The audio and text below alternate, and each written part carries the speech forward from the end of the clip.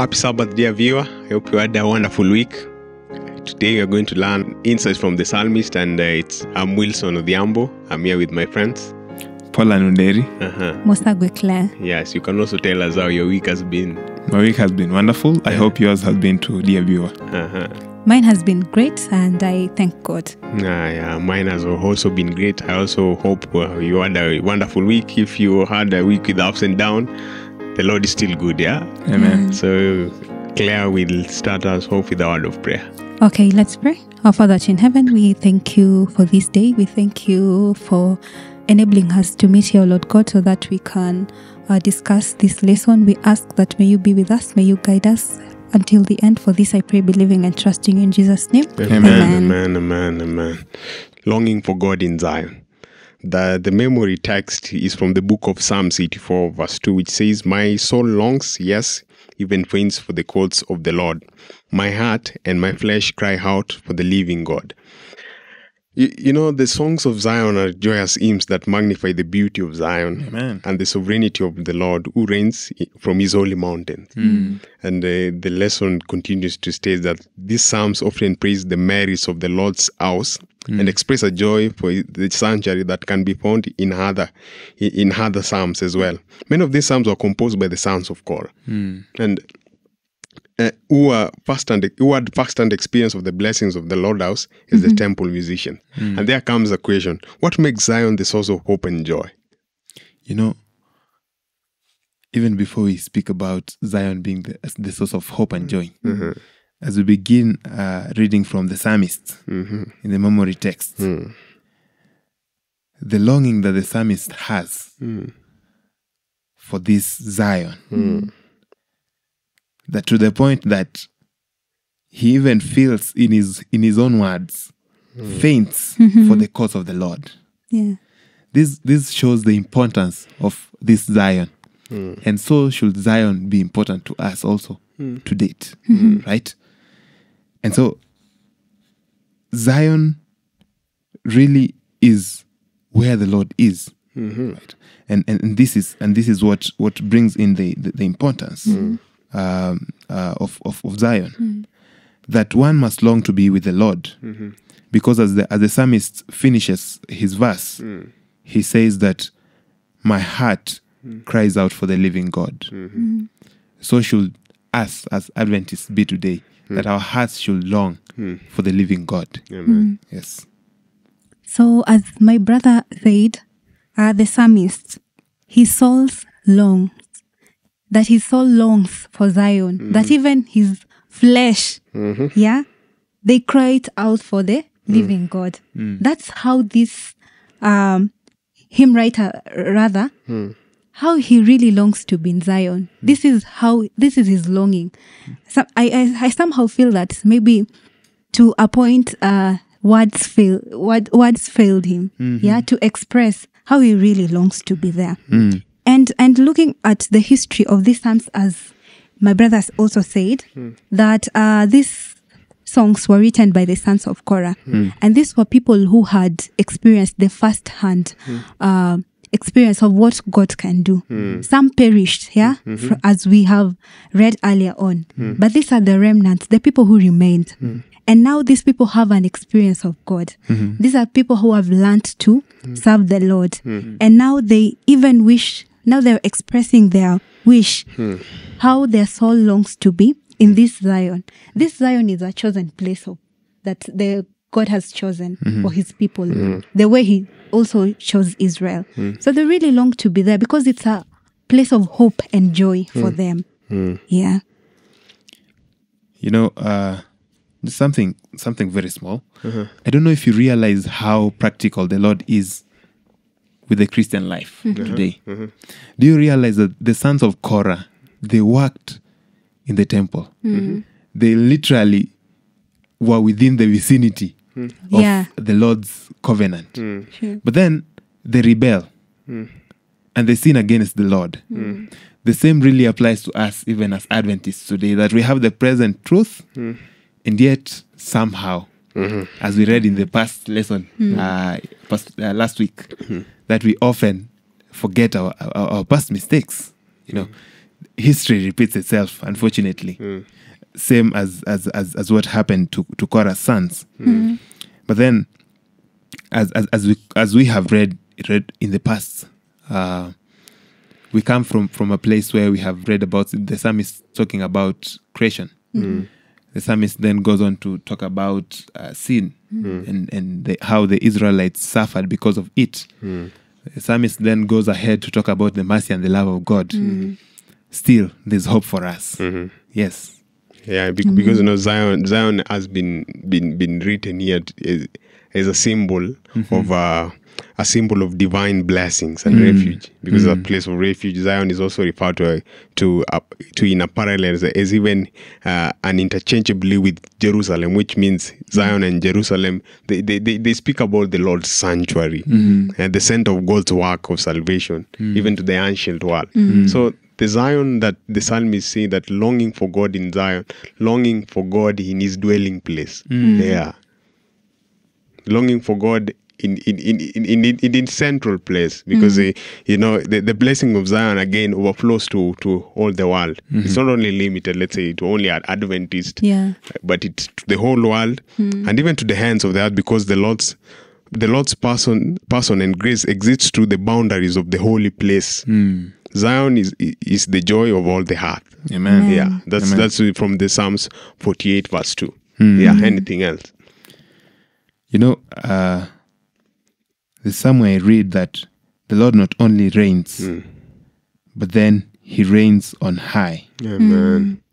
So whatever that is in our lives that we feel that is out of place, that we feel will keep us from getting to heaven, we really ought to remember that the Lord not only reigns, but He reigns on high. So He's above everything else that may keep us from getting to Zion, getting to a place where we have commune with the Lord as it should be. And this reminds me of a quote. I was speaking to a friend, and he said in passing that heaven is cheap enough. Heaven can also be cheap enough for us if only we decide that the Lord must reign in our lives. And that ought to be the prayer of each and every one of us, even as we worship each and every Sabbath, that Lord, please keep me. Keep me that I may always be in Zion, that I may always be in commune with you. Amen. Yes. In His dwelling place. Amen. A day in your court is better than 1,000. If you read the book of Psalms 84, 1-4, we say something where the psalmist is speaking about longing to dwell in the sanctuary, because we have learned in the previous day that Zion has been depicted here as a holy place. Zion and Jerusalem cannot be used interchangeably. They always mean the same thing. Then why does the psalmist long to dwell in the sanctuary? Why does he long to dwell in Zion? Yeah. As the psalmist opens the scene, we can have this picture. He says that how amicable are the tabernacles, O Lord of hosts. The word amicable means friendly, pleasing, cordial, something that has no error. Perfect. Something that is perfect. Absolute. Yes.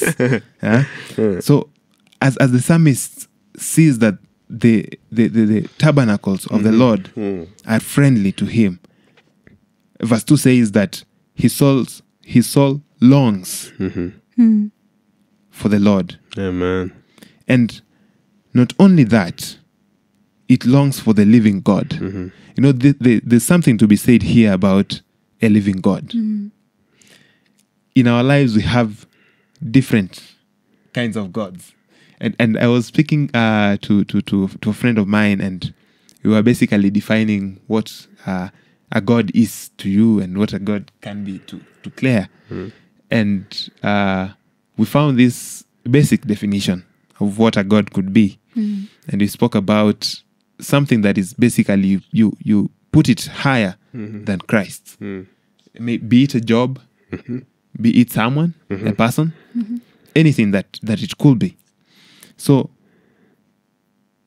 the psalmist speaks about the living God. There's something to be said here about loyalty, about understanding who we are, even as Adventists. We seem to have lost the yearning to be with this living God. Yeah. Somewhere along the way, Uh-huh. that we have forgotten, like the Israelites in the past, as we read in last week's lesson. Yeah. What you're speaking about here is the sanctuary of the Lord, because there's a hope. There's a hope when we look and live. You know, you remember the Israelites when they were beat the snakes in the wilderness. When they looked at The bronze snake. at the bronze snake, they were to live.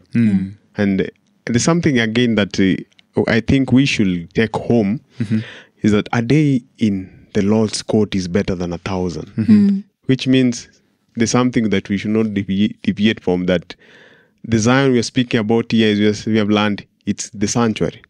It's dwelling with God, which means being closer to Him, nothing goes wrong. We are sure that we are going to sail through. Yeah. Very true. Yeah.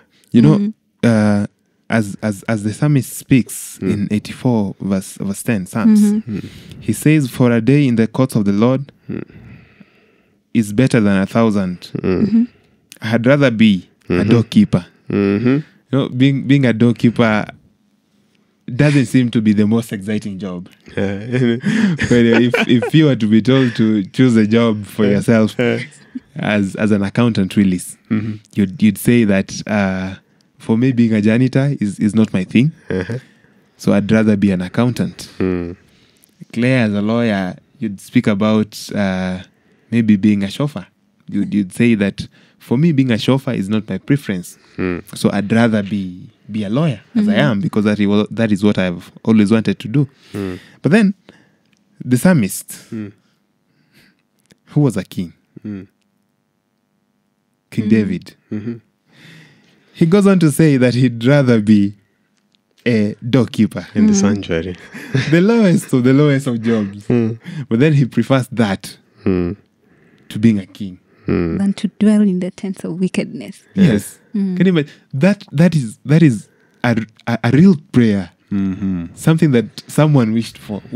What could keep us from wishing for the same in our lives? Really? That is the question we are asking today. Because the ultimate goal here is to dwell in the house of the Lord. Not to chase the bag, as we always wish to do. Always. Yes. Yeah. You know, when reading Psalm 84:10, when he says that I'd rather be a doorkeeper in the house of my God, you know, I relate a doorkeeper to, a bouncer in the clubs. Yeah, they would rather withhold people outside. I mean, their work really is so minimal. When do they get to maybe be involved in the show, because they are watching people go in, get out. So when the psalmist really talks about that, I would rather do that. I would rather stand there and let people in and let them out than to dwell in the tent of wickedness. That I'd rather be in the house of my Father and behold His goodness, His mercy, because where God reigns, really there is peace. There is hope for everyone. So even in our today lives, we should really long to be with our God, that we would rather spend a day within His goodness, within His mercy, than to be outside there where at the long run, we'll perish. Yeah, because there's a blessing that comes by being in the sanctuary. Because if you read Psalms 84 verse 11 says, "For the Lord God is a sun and a shield. The Lord will give grace and glory. No good thing will be withheld from those who walk uprightly." And if you go to verse, if you go to verse 10, it says, "For a day in your courts is better than 1,000. I would rather be a doorkeeper in the house of my Lord than dwell in the tent of wickedness." 12 says, "O Lord of hosts, blessed is the man who trusts in you." Which means for the modern Christian, there's a hope that comes when we reflect. There's a hope that is reflected in the earthly sanctuary to us.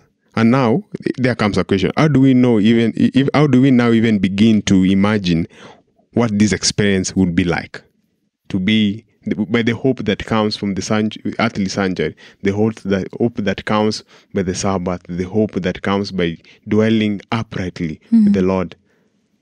Not only even the hope, the blessings. The blessings, because what else can be? Who else can be blessed by the sanctuary? You know, in Psalm 63 verse 2, the word of the Lord says, to see thy power and thy glory, so as I have seen thee in the sanctuary. Because thy loving kindness is better than life, my lips shall praise thee. There's beauty in beholding Christ. And that is exactly what the psalmist sees in the sanctuary. The loving kindness of the Lord, the power of the Lord, the glory. And then in Revelation, Revelation 21 verse 3, the word of the Lord says, and I heard a great voice of heaven say, behold, the tabernacle of the Lord is with men, and he will dwell with them, and they shall be his people, and God himself shall be with them and be their God. Is there anything better than God being your God? And the dwelling among us too. And dwelling with you. There's nothing better than that. I assure you, Willis. I assure you, Claire.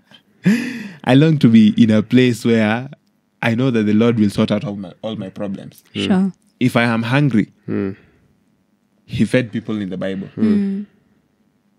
I know I won't die. Amen. Because the Lord himself is immortal. I know I won't fall sick. I know I won't cry. There's beauty in Christ. There's beauty in Christ. You know, also the reason as to why the psalmist he's saying that a day in the house of the Lord, is better. When you read Psalm 84, verse 4, says that blessed are they that dwell in thy house; they will be still praising thee. 5 says, blessed is the man whose strength is in thee, in whose heart are the ways of them, who passing through the valley of Baca make it a well. The rain also fills the pool, that they go from strength to strength. Every one of them in Zion appeareth before God.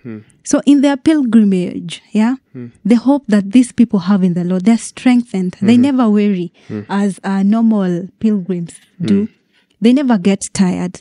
That when they imagine that staying in the presence of God, when they behold that, their strength is renewed day in, day out. They never weary. So they keep moving on. That even when they are in the desert of Baca, it's an oasis for them. Can you imagine? So this is how these people long to be in Zion. This is how these people long for God. And that is why they can say that a day in God's courts is better. Because they know and they have experienced God firsthand. So his blessings, they first come to those who are near God, and then they will spread further. So that is why dwelling in the house of the Lord is very more important. His blessings you'll first get a first-hand experience blessings from him. Then they will radiate and they will move further. Because verse 11 says, for the Lord God is a sun and a shield. So the rays will reach you first before they get to others. So better a day in God's court. Man, because the theme here is about abiding with God. Because that's those who abide in God through faith receive his grace regardless of the place where they are. So what we should learn from this is that abiding with God, abiding with him is better than not being with him. A day, the experience that we have with God is better than the 1,000 days. We'd say that we have not had the experience with him where we have slipped away. Having that experience, David, it's someone, even God says, a man after his own heart. Because of he knew what God could do. He had trust in him, because last week's lesson he spoke about lesson from the past, that God will guide the future as he has guided the past, that he had faith in God. So abiding with God is so better. Abiding with him comes with blessings, and having faith in him is something that we should not forget. Abiding with God through faith, we receive grace regardless of place where we're in. So pray for the peace of Jerusalem. Amen. Brother Willis, just before we pray for the peace in Jerusalem, a question comes to you as a Christian, as a Seventh-day Adventist. Someone will say that, what difference does it make? It's just a day. Sabbath is just a day. What difference does it make? This is a very good reference that a day in the cause of the Lord is better than 1,000 elsewhere. Amen. I don't think there's a better argument than this. There's no better argument. It's true, brother. I agree, because you know, the psalmist gets refuge in the Lord, because the one-time experience he has, let me say, it covers all the days that he has missed. Yeah, It sure. covers all the days that he has missed. Yeah. So pray for the peace of Jerusalem. So Psalms, let's read from the book of Psalms 122, verse 1 to 5, and we get something here where the psalmist expresses the pilgrims' excitement upon their arrival at Jerusalem. The pilgrimage to Jerusalem, were joyful occasions when God's people joined together 3 times during the year to commemorate God's goodness towards them in the past and the present. Amen. That's Deuteronomy 16, verse 16. Jerusalem was the center of God's nation's life, because it contained the testimony of Israel and the true thrones of judgment.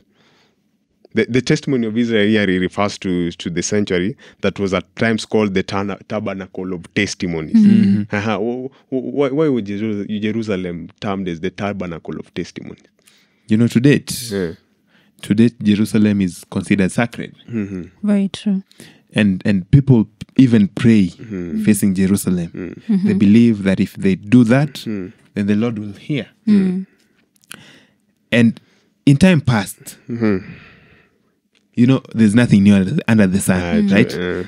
Jerusalem was also considered to be a place of refuge, the dwelling place of the Lord.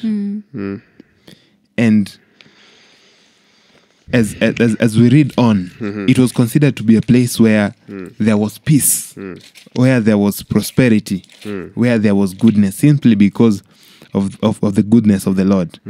And as we have read that, the pilgrims, they really appreciated what the Lord had done for them in time past, and even now, even in the present.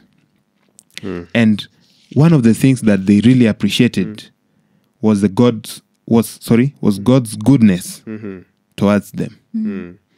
Now, in the Lord being good to you, isn't there peace? There is. Because where else can you find peace except within the vicinity of God? God himself is a peacemaker. Peacemaker, There's a way that he brings people together. He's the Prince of Peace. He's the Prince of Peace. Actually, that is the reason why he is referred to as the Prince of Peace. Because you know, let's go dig back into the scriptures. Psalms 122 verse 1 says, "Was glad when they said to me, let us go into the house of the Lord. Our feet have been standing within your gates, O Jerusalem." Jerusalem is built, a city that is compact together, where the tribes go up, the tribes of the Lord, to the testimony of Israel, to give thanks to the name of the Lord. For the thrones are set there for judgment, the thrones of the house of David. Pray for the peace of Jerusalem. May they prosper who love you. Peace be within your walls, prosperity within your places, for the sake of the brethren and the champions. I will now say, peace be within you, because of the house of the Lord our God, I will seek your goodness. So why does the psalmist, the prayer now, that pray for the peace of Jerusalem? may they prosper who love you. Why pray for the peace of Jerusalem? Why now the pilgrimage is pray for the peace of Jerusalem? You know,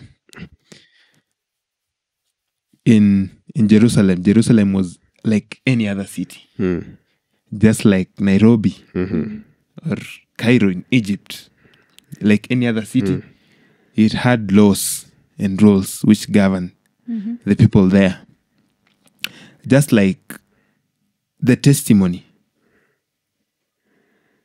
which were the 10 Commandments, governed Israel.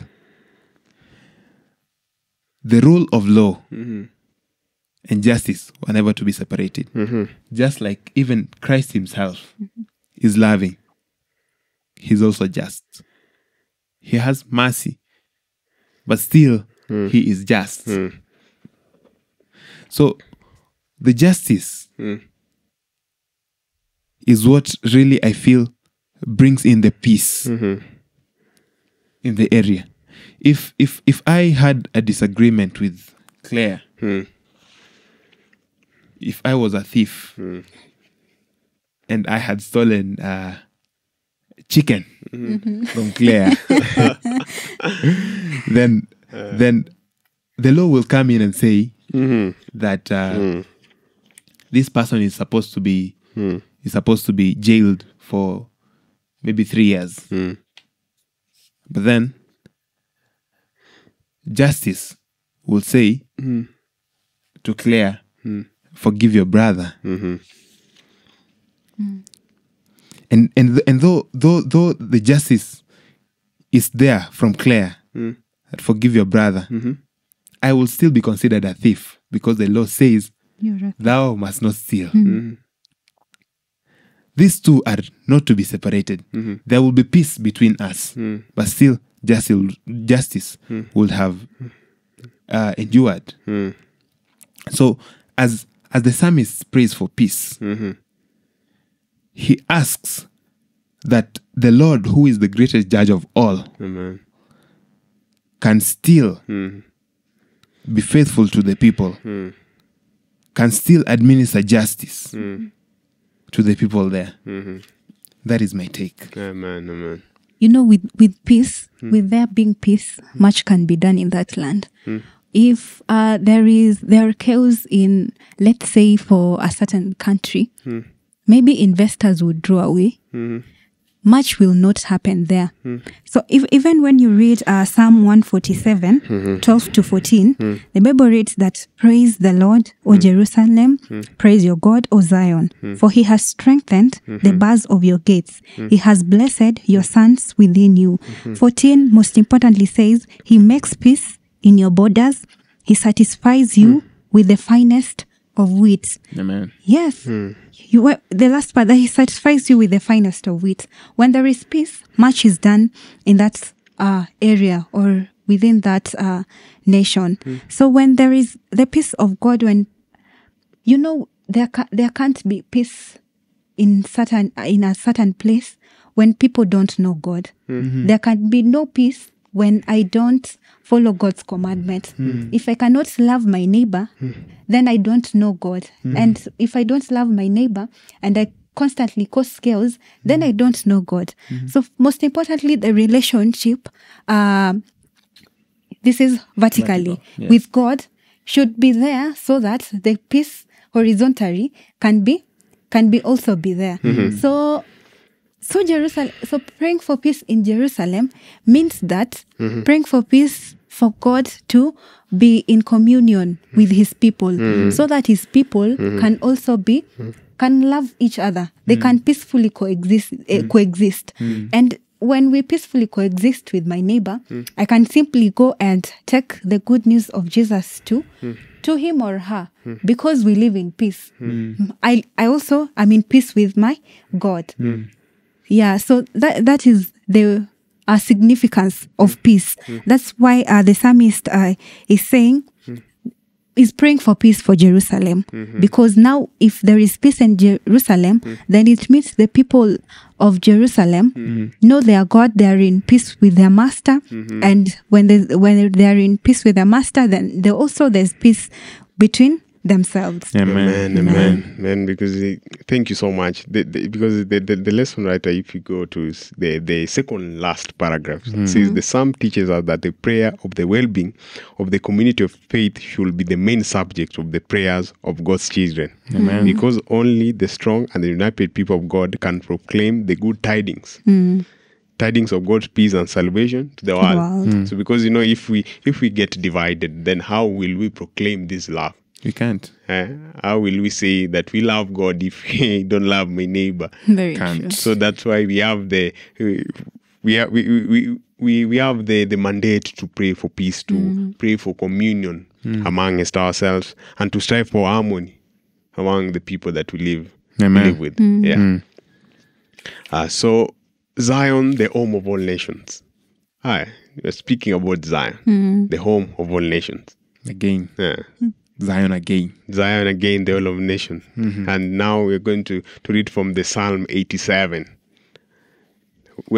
And what makes Zion such an esteemed place? Because, we are speaking about Zion, a dwelling place of God. And now speak about the spring for peace in Zion. Now, Zion, a home of all nations. If from this, it doesn't say Zion, a home of a specific people. Zion, a home of Kenyans. Zion, a home of of Egyptians. But it says Zion, a home of all nations. Yeah. So let's go to Psalms 87, 1 to 2. Because the Psalm 87 is a hymn celebrating Zion as God's specially chosen and beloved city. The foundation of God's temple is on Mount Zion. At the end of time, Zion will rise above all mountains, signifying the Lord's sovereignty and supremacy over the world. So, what makes Zion such an esteemed place that now we're celebrating about Zion? Even saying that Zion will be raised high above all mountains. Yeah. Brother Willis, there's this promise that is given in the Bible. Jesus says, I have gone to prepare a place for you, that where I am, you may also be. Man. He doesn't say that I have gone to prepare a place, that where I am, Willis may also be, not Poland. Claire may also be, not Willis. He doesn't say that Kenyans may also be, and not Israelites. Or he doesn't say Ugandans, Tanzanians. He doesn't mention Eddie. He says that you. So meaning that there's something deeper. The Lord wishes for everyone to be there. If only you decide. If only you want to be there, then the Lord will help you to be there. In Psalm 87, as we have read, that the foundation of the Lord is on this mountain, this Zion that we speak about. And the Lord goes on to say that he loves the gates of Zion more than all dwellings of Jacob. Here he refers to Zion as a whole, and not only Zion, but the people that dwell therein. So the Lord refers to all believing people, all the people who have accepted Christ as their own. And he tells them that the foundation of the Lord is with you. As a Seventh-day Adventist, this really touches on us. That the Lord has given us this foundation, this message of the message of the good news. And then he tells us that go and proclaim it to all the world, then the end shall come. Now, if we are to get to Zion, if at all we are to get to Zion, we must have believed. Amen. Not only believing, but we also must have the foundations of the Lord. Then Zion will be our home. Amen. Zion will not be a home for someone who has doubt. Amen. As the Israelites did. Zion will not be a home to a thief. We must have overcome. Zion will not be a home to a liar. All these vices that we know of all the weaknesses that come with the human nature. That is where the Lord gives the commandments. That is where the Lord gives the Ark of the Covenant in the sanctuary. The sanctuary is not just there to be seen. The sanctuary is actually there to give the people direction on what is supposed to be done. And if the Lord really dwells with you and I as a Christian, dear viewer, wherever you are, as a Christian, we are given a perfect example of what to follow. And that is what we ought to do for Zion to be our home. Yeah, before Claire reacts, there are glorious things that I've said about Zion. This is when I mean, would say the glorious things of thee are spoken, Zion, city of the Lord. And if you read Psalms 87, 3-7, something says, 3, it says, glorious things are spoken of you, city of God. I will make mention of Rahab and Babylon to those who know me. Behold, O Philistia and Tyre with Ethiopia, though this one was born there. What are these glorious things that are spoken of Zion? Because Zion, as we started, he stated about something about Zion is not for the doubtful. Yet it says the home of all nations, but it's not for the doubtful, not for those who doesn't abide with God. It's not people who are not peaceful. We just studied about praying for peace for Jerusalem. What are these glorious things that are spoken about Zion? So when you read Psalm 133 verse 3, the second bit of it, let me read the whole, then we'll get to draw something from there. It says, it is like the dew of Hermon coming down from the mountains of Zion. For there the Lord commanded the blessing life forever. Zion has been highly spoken of. You know, it also reminds me of Israel, the way God chose Israel and spoke great things about her. He has chosen her, he dwells there. But as Poland said, God did not, he does not preclude other people from there. He has simply chosen it there, but it does not mean that other people are precluded from dwelling in Zion and experiencing these blessings that come from Zion. It really means that whoever chooses, whoever wishes, whoever wants, whoever whose desire is to dwell in Zion will be there. So even the lesson writer says that Zion, over all other places in Israel that were special gathering places of God's people in the past, such as Shiloh, you know, there was Shiloh and Bethel, but Zion was chosen. But thus the psalm affirms that true worship of God is in his chosen place and in his prescribed way, that there is a way the Lord loves his things to be done. He's a God of order. There's how, so because he has chosen and this is how he wants his things done, so it's required of us to also do them like how he wishes them to be. For example, when God says that worship me in truth and spirit, we should do that. We should not try to go the other way. So, you know, the glory that Zion draws from all the nations of God and other borders, they're extended to the other whole world. That's why Paul said that it's not for the chosen. It's not for so and so. It's not for person A or person B, but it is for every place. And therefore, so it's portrayed as a spiritual birthplace for people who accept the Lord. The lesson writer also says that when people were registered, they were registered as according to where they were born.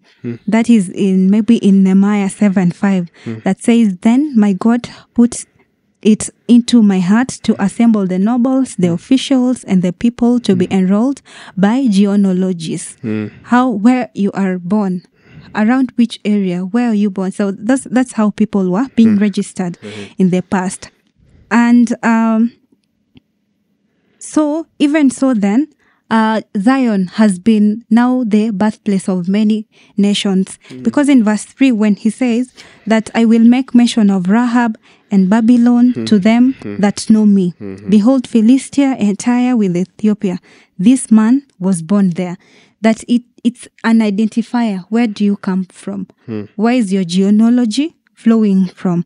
So to a larger extent, that means then when we say you, now let me draw further a bit.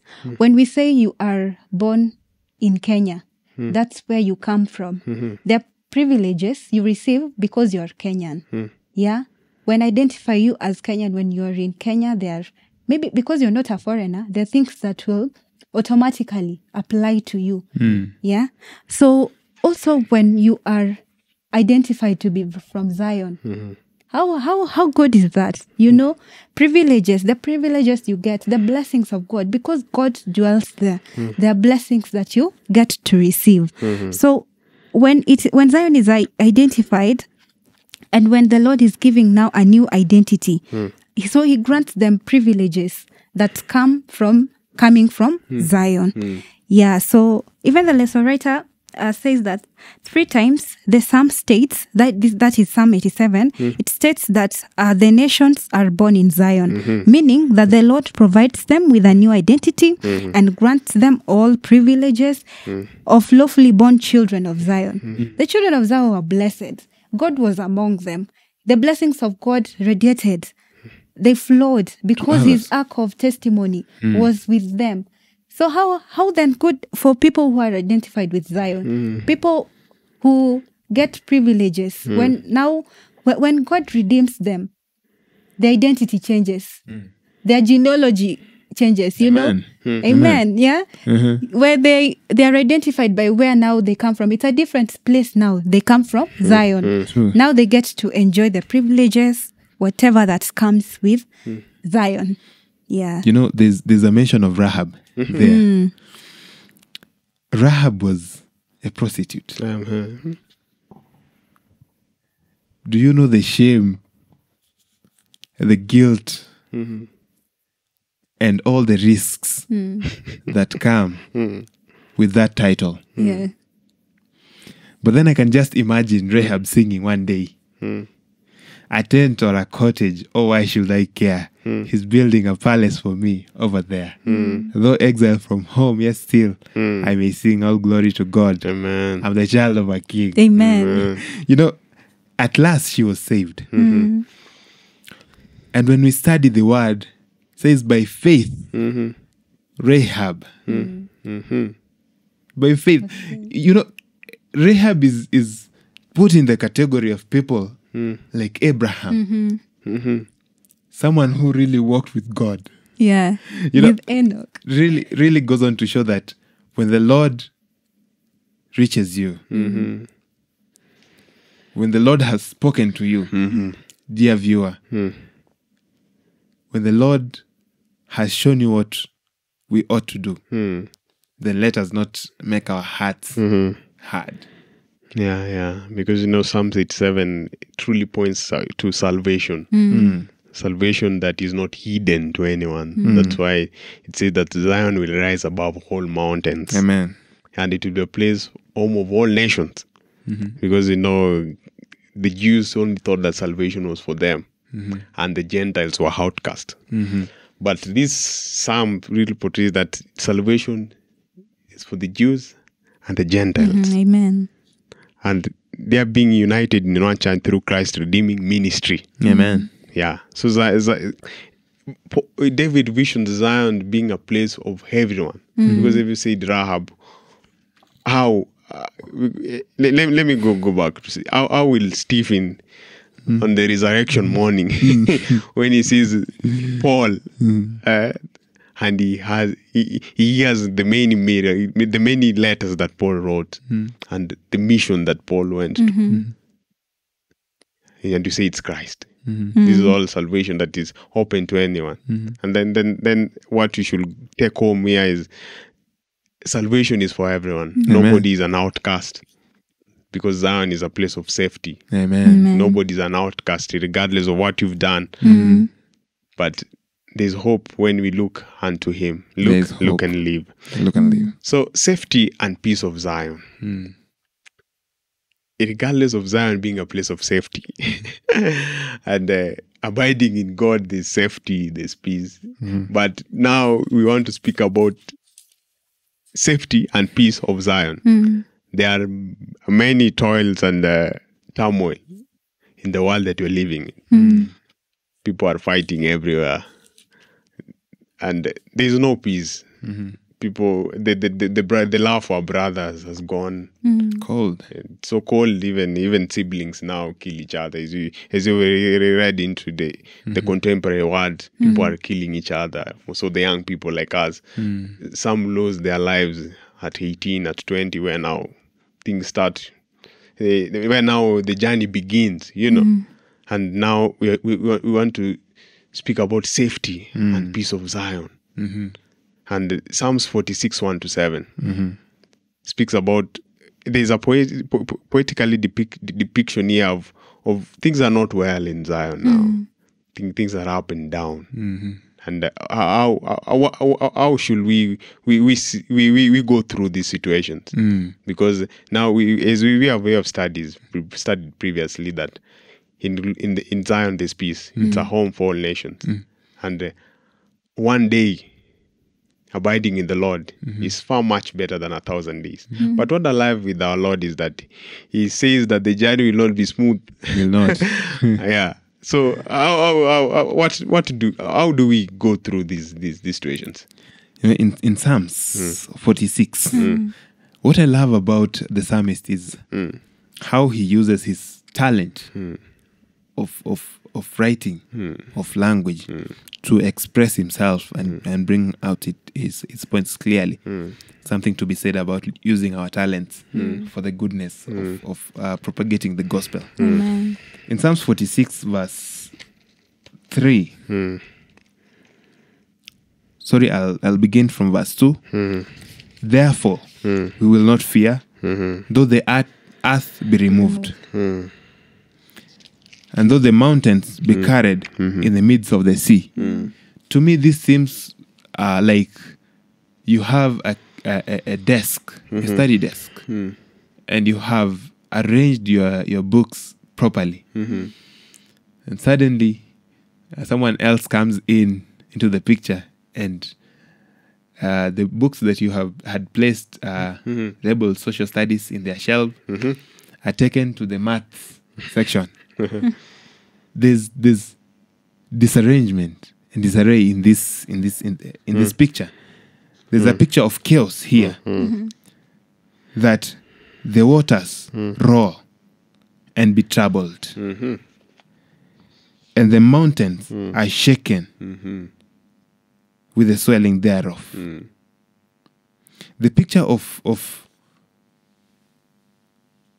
peace here is taken away completely. There's now trouble. There's trouble. There's trouble in paradise. There's trouble in paradise. But then he goes on to give us he draws a parallel between the world that we live in currently and what he wishes for us to know in Psalms 46.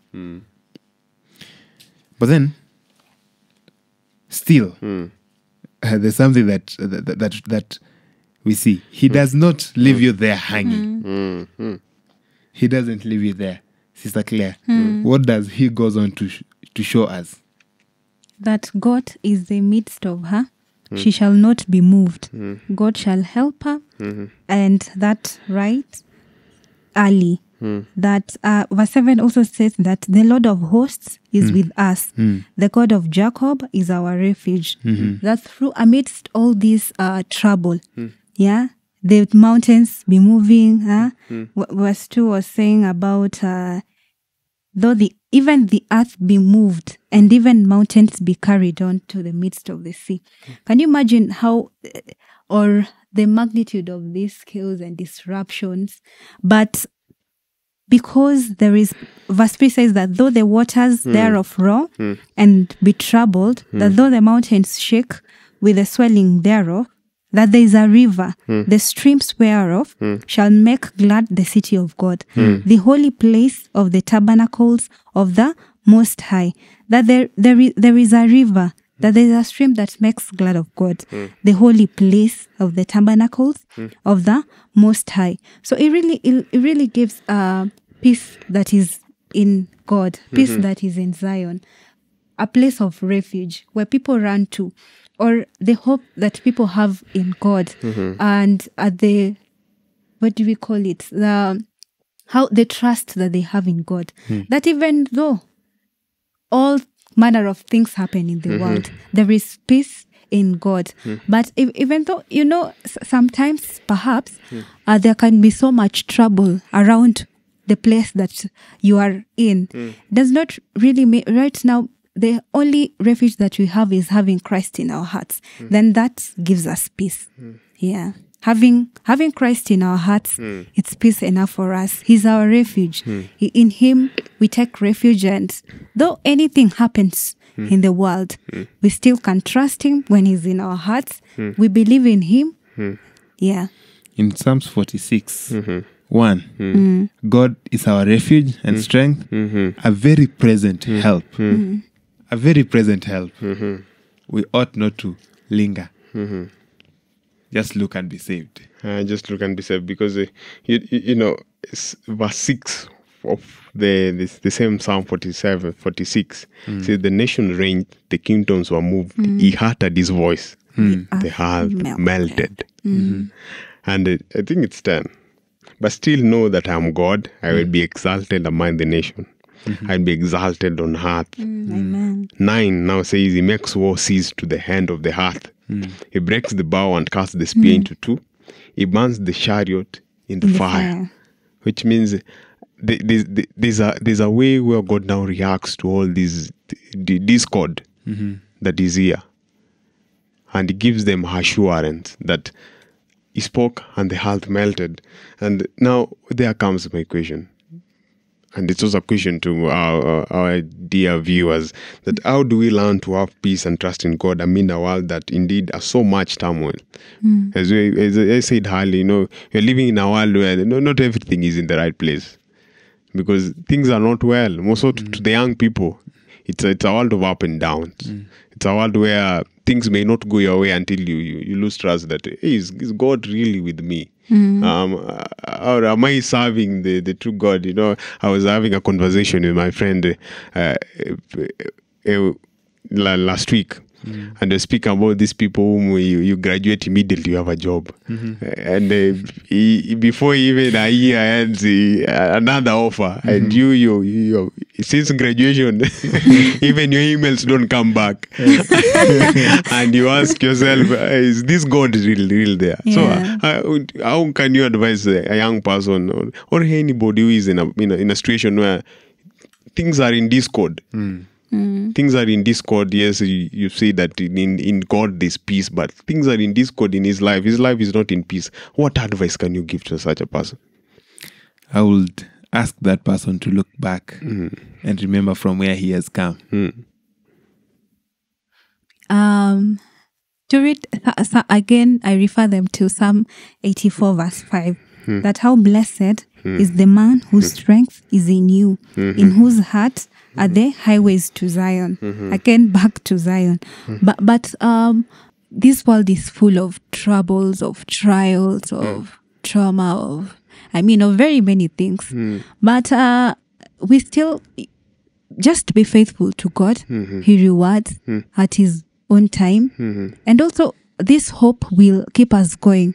Remember, we are also pilgrims in this earth. The earth will one day go, and there will be a kingdom of God that will be peaceful forever. There will be no trials, there will be no troubles. There was a commentary talking about, Enoch and how he remained faithful. It didn't mean that in Enoch's time there were no troubles.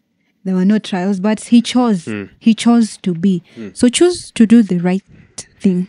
Choose to walk with God. Choose to meditate on his word, pray and study his word. Have hope in him. He is God. God is still God. Yeah, because there's a saying that the goal on earth is not to be so prosperous, but to be faithful. Amen. Because having faith in God, then all these things will be added unto us. Now, last but not least, immovable like Mount Zion. That those who trust in the Lord are compared to Mount Zion, the symbol of steadfastness and strength. Why are those who trust in God so compared to Mount Zion? And why is Mount Zion so depicted in the Bible as it's something that it's immovable, it's so steadfast, it's so firm? Yeah. We have spoken about the might of God. We have spoken about the Lord owning the whole earth. We have spoken about the just judgments of God. We have basically spoken about the Lord being over all. Not just that, but the Lord being our Savior and our Father. If you were to confide in Him, in Zion, you know, this reminds me of the cities of refuge in the Bible, where cities were built, and if you had done something that warranted you to die, you were to run to those cities of refuge, and you will be saved. Christ here is a refuge to us. And surely if you go to Him seeking His help, like the cities of refuge, you shall not perish. That is the eternal hope that we have as Christians. Even as we long to inherit that kingdom that is coming, the Zion, the new heaven, and the new earth. Mount Zion is being depicted as a symbol of a mountain which is built upon trust, upon the foundations of God's love and God's government, and it's God's law. You know, it's Psalms 125, 3. Let's read 3 to 5. 125, 3. The Bible says, "Have mercy upon us, O Lord, have mercy upon us, for we are exceedingly filled with contempt." Yeah. Our soul is exceedingly filled with the scorning of those that are at ease, and with the contempt of the proud. God's children can be discouraged by the success of the wicked at times, you know, and perhaps tempted to follow their ways. The uttermost stability of Mount Zion cannot secure those who depart from the Lord. Amen. Because we have only this stability when we abide with the Lord. Amen. But anytime we depart from the Lord, the same way our first parents departed from the Lord, they become indisciplined and departed from what the Lord had said, then the steadfastness that is depicted here about Mount Zion, we cannot have it. The unopposed stability of Mount Zion cannot secure those who depart from the Lord. And we are still given freedom to put forth our hands unto iniquity and turn aside our crooked ways. How good is the Lord? Because the Lord is a just God, and at the same time He's a merciful God. Justice calls for punishment for sin, and mercy comes where now we draw back. We ask for forgiveness, and we accept that we have done wrong, and we go back to God. So a lesson that we should take home here is that ever much we've learned about Mount Zion being immovable, abiding with the Lord, we are immovable. Because if you remember from last week's lesson, we learned that our strength cannot give us the let's say the assurance to beat evil, to beat temptations, to beat sin. But we should trust God. So there comes my question: How are we tempted? How are we tempted? And from these temptations, what do we learn from them? Because as we've learned from Psalms 125, that yes, Mount Zion is immovable, and abiding in God, we are immovable. But how are we tempted? No, in our daily lives, we do not live in heaven. We live on earth. Among people who, some are unbelievers, in dire need of the gospel. And yet, because of the human nature, oftentimes we are drawn to do wrong things. You know, it goes without saying that birds of a feather flock together. And And as Christians, we are usually tempted to do that which is wrong, because much of the times of what we have seen, what we wish to do, what our hearts desire to do, as you had said before.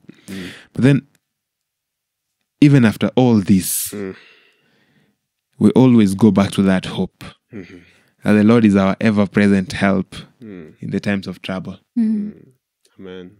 You know, when you are in a particular place and you are the only person doing the right thing, it's so easy to be swayed. So easy. And it's so easy to draw a bit back and say, am I really doing the right thing? So easily. But today, Christians are urged to be immovable like Mount Zion.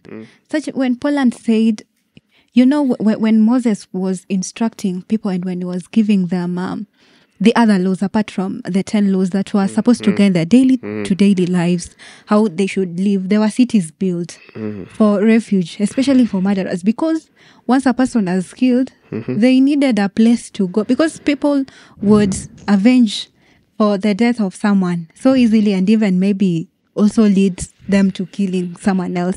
So there was city of refuge. So also Zion is a city of refuge for many. So Christians are urged, such like the same way they, throughout their lives, Zion has never moved.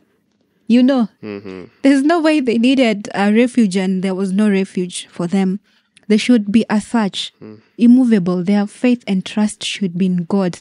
That even though, you know, those who do wicked, really, they mock those who do the right. It reminds me, also, I was reading, you know, when the disciples of Christ, I think after Christ had gone, they received a lot of mockery from people. It was so easy for them to give up and say, hey, we give up, let's just close business and go. But rather they endured and they moved. So it does not mean that there'll be no temptations. It does not mean that there won't be people pointing fingers and people who make you feel bad.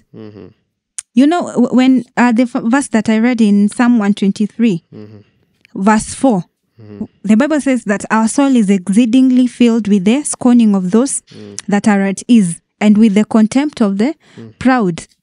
So really, there'll be a lot of mockery, there'll be a lot of things, but we should really be immovable like Zion, steadfast, and hold really to the ground. Yeah, because, you know, Psalms 125:3 says, for the scepter of the wicked shall not rest on the land allotted to the righteousness, lest the righteous reach out their hands to iniquity. Do good, O Lord, to those who are good, and to those who are upright in their hearts. For such as turn aside to their crooked ways, the Lord shall lead them away with their workers of iniquity. So it means we have an assurance that if we do not reach our hands to iniquity, but trust in the Lord, we are immovable, and we are firm. Amen. Like Mount Zion. And also we are also being encouraged to abide in the Lord forever. It's not only for a season when things are good. You know, Christians are so funny when things are good, but to abide forever. Yeah. So as we come to a close of this week's lesson, which has been fascinating and a blessing to us, what's our parting shot to our dear viewers? Well, I'd really encourage each and every one of us in our daily lives to remember why we are Christians. Remember why we are Seventh-day Adventists and why we have been given this message to give it to other people in the world. Then, and only then, will we know how to approach people, and will we know how to propagate the gospel, that we may not also lead others to give up and leave the faith. Amen. I would love to assure the viewer that there is hope for everyone, and we should trust in God. Really, we have read about Zion, and how the sons of Korah, you know, they were not righteous as well, but they had experienced the mercy, the love of God. So it's also a reminder to us that God loves us. We should trust in Him. We should be like Mount Zion, and we will journey on. We are pilgrims in this journey, and this earth should not be our home. We have been reminded of Zion, where we belong.